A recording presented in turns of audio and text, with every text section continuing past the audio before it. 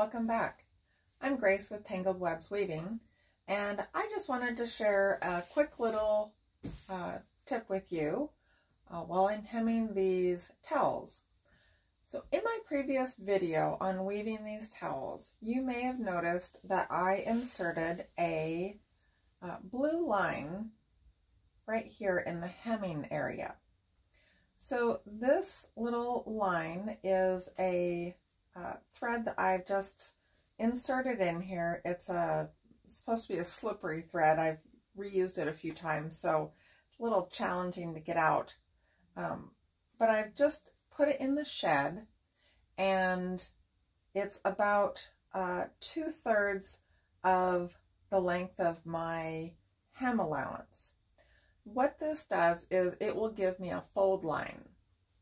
Now, obviously you don't want a blue thread in there, so the reason you're supposed to use a slippery thread is you pull it out.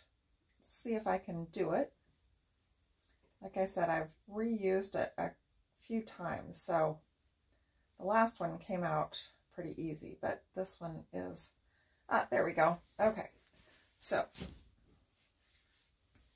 just carefully pull it out. Try not to break it, otherwise we're going to have to be picking it out.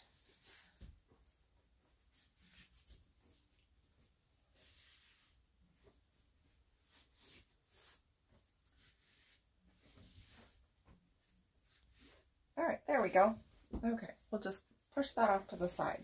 So now, hopefully you can see this. So now we have a small little gap here in our hem allowance. What this is going to allow me to do is have a fold line that I can fold my top edge of my hem down to, and then I can fold my hem over like that, and I will have a perfectly even hem. So I did it on the other side already. So here is where my little thread that I had in there, I took out. You can't even see it now. It's closed itself up. But it gives me a nice even hem all the way across that I don't have to measure. I don't have to eyeball which thread that I'm folding on. I just fold it over to it, fold it over again on it, and Bob's your uncle.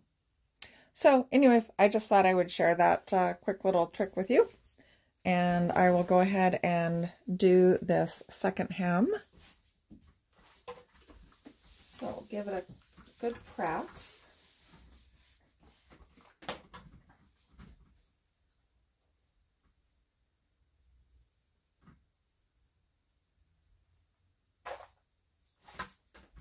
Now I'm just going to fold down to just above that line.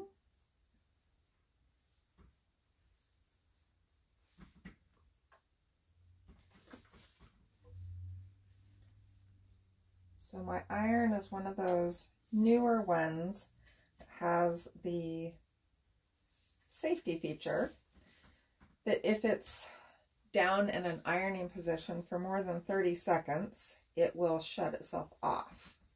So you have to tip it up every few seconds. It's kind of a pain, but I've gotten used to it. I really do like this iron. When I was in the market for a new iron, I did a lot of research and read a lot of reviews, and this particular one, the reviews did comment on that tip over feature. Oops. But they all have it. So the only other annoying feature is the controls for turning the heat up and down are right here, which happen to be right under your hand when you're ironing. And you will shut it off by accident occasionally, or turn the temperature down or up. Mostly down because I iron right-handed and the down button is on the right side. So, all right, so now we're going to fold again all over right on that line.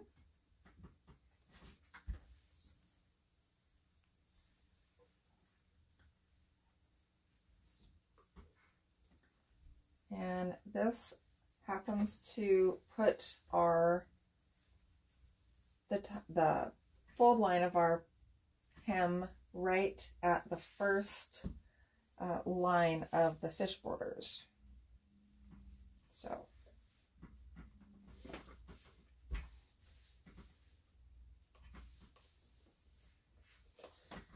now when I'm doing my hems, I have a thread there, I tend to fold, I dog ear that first fold like that, and then when I fold the second fold, it doesn't stick out.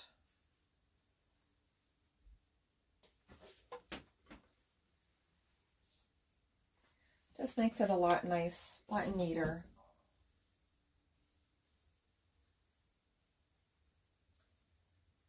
And then to hold this all in place, I will use my handy fabric clips.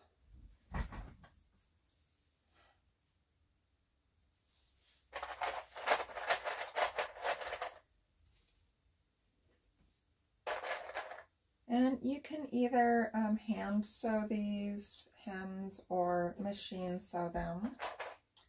I tend to machine sew them because I hate hand sewing.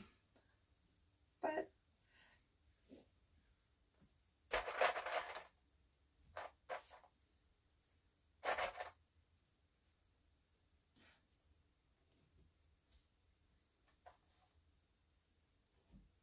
all right, there. Now it's all ready to take over to the sewing machine and sew. You've seen me sew before, so I won't demonstrate that part. So if you like this video, please give it a thumbs up. And if you would like to get notifications of when I release more videos, go ahead and hit the subscribe button. Thanks and happy weaving.